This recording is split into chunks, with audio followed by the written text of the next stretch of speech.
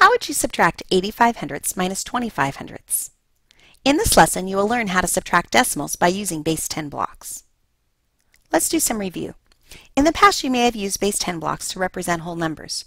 For example, one group of 100 would equal 100.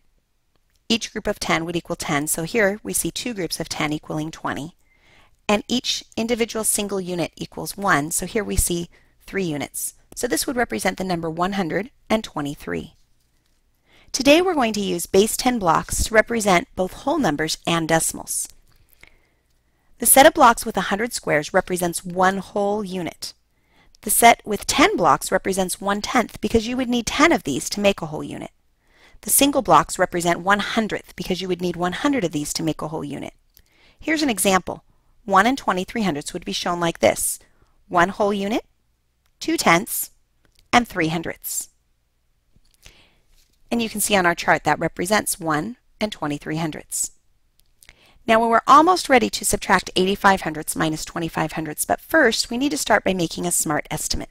When you make a smart estimate, you choose numbers that are easy to work with and close to the number that you have got. You don't have to round to a specific place value like tenths or hundredths. So for 85 hundredths, I'm going to round to 75 hundredths. And for 25 hundredths, it's actually equal to 25 hundredths. So I'm going to say that 75 hundredths minus 25 hundredths is going to give me an estimate that's a little more than 50 hundredths. Now let's give it a try with base 10 blocks. I represent the 8/10ths in 85 with 8 rods, 8 of those tenths, and the 5 hundredths with 5 singles. I'll start by taking away the 5 hundredths. Then I'll take away the 2/10ths. What remains is 6/10ths and 0 hundredths. You can say either 6/10ths or 0 hundredths as your answer. You'll often see it written as you see it there on the right.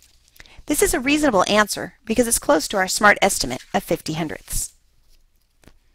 Let's try another one.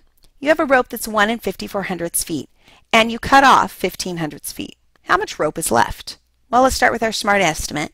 1 54 hundredths could be rounded to 1 50 hundredths, and 15 hundredths could be rounded to, well, 25 hundredths. So I'm going to say that our answer is going to be around 1 25 hundredths. When I start to do this, I need to first represent the 1 54 hundredths. So I start with one whole group, 5 tenths with those rods, and 4 singles. When I go to cut off 15 hundredths, I need to start by subtracting 5 hundredths. We always start by subtracting from the lowest number value from our lowest value. So as we do that, I see that I need to subtract 5 hundredths, but I only have here 4 hundredths. So this gives me an opportunity to take one of my tenths, break it down into its hundredths pieces, and you can see now I have 9 tenths and 5 hundredths. I can then go ahead and subtract my 5 hundredths.